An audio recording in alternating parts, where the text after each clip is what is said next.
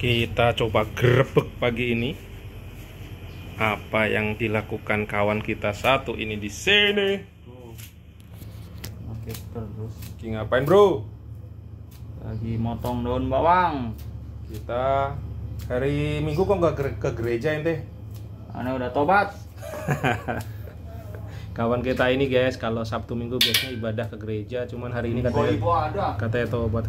Emang nggak ibadah ke gereja kamu? Jualan emang nggak ibadah? Udah susah udah. Nah itu jadi hati-hati menginterpretasikan kata-kata bahasanya wong deso. Berarti sekarang juga sang ibadah. Betul, ibadah minggu kita. Siap.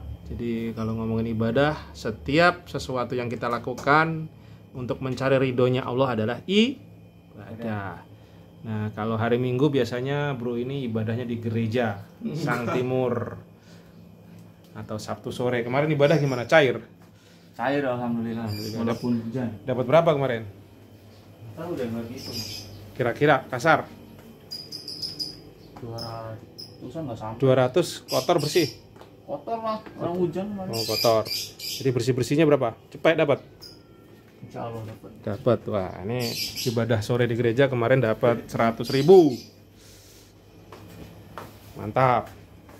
Ditelateni, ditekuni nanti juga cair. Ini berapa ya?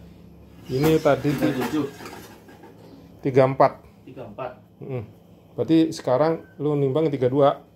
Tuh totalnya tadi 64. Totalnya 64. Ini labu yang sudah diparut guys. Tadi saya tempur di konten sebelumnya ya. Ini saya masih harus lanjut lagi untuk adonan yang ketiga. Ini 2 adonan cukup.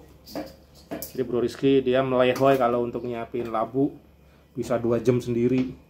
Kalau nyetak udah sat-set. Tapi kalau untuk ngupas labu takut katanya kalau pakai pisau, jadi lama banget. Ya begitulah, kita itu diciptakan ada kelebihan kekurangan, mendingan kita gaspol yang kebaikan dan kelebihannya, saling kolaborasi. Kalau orang udah nggak mampu tapi diteter terus ya bubrah. Mendingan apa yang mempunyai kelebihannya kita gaspol aja.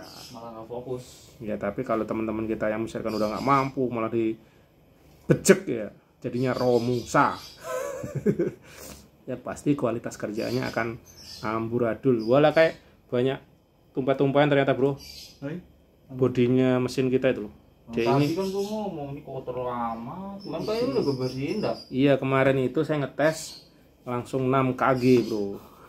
Karena maksudnya si kakak Ida tak gas 6 kg bisa, cuman ya lama lemes katanya.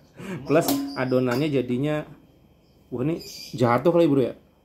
Capingnya agak mencong nih. Jatuh ini pasti ini. Jatuh. Ini loh. Mencong dikit. Iya kayaknya nih. Hati nih ini. Belum dibayar ini.